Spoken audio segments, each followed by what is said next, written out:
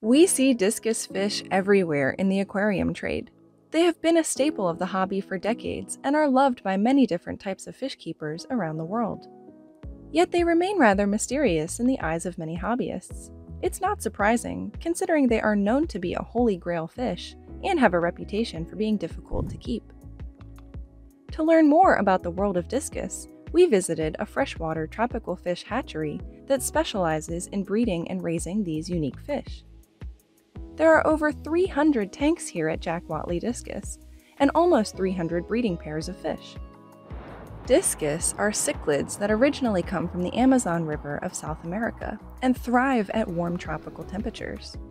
The grow-out tanks at this facility are kept below 7.5 pH and between 86 and 88 degrees Fahrenheit to mimic the fish's natural habitat. In the Amazon, these fish breed after heavy rainfall when the temperatures drop.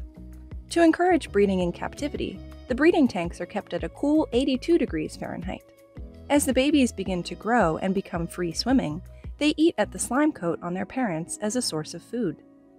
At about a month old, the baby fish are placed in their very own grow-out tank, much larger than the breeding tanks. The fish here are fed live baby brine shrimp multiple times per day to keep them healthy and growing at a desirable rate. But the staff informs us the best way to keep discus happy and healthy is to always feed a variety of different types of fish food.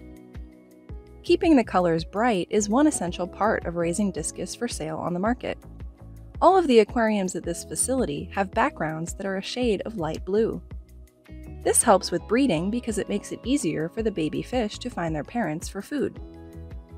However, it also helps the discus maintain their bright coloration.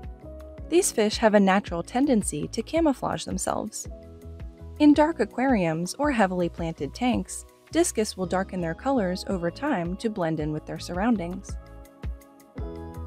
One key aspect to keeping discus healthy is good water quality. Reducing the amount of waste is essential. The tanks at this hatchery rely on mechanical and biological filtration to keep the water pristine. Air stones and sponge filters in each tank keep oxygen flowing through the water and serve as backup filtration in case of an emergency. We learned one of the best ways to ensure clean water while keeping discus fish is to simply not overstock the aquarium. They suggested starting cautiously with 1 fish per 10 gallons of water.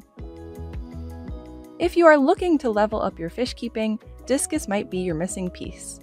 With understanding and proper care, they will reward you with spectacular colors and captivating behavior. Do you wish you could bring home any of the discus fish from this incredible hatchery?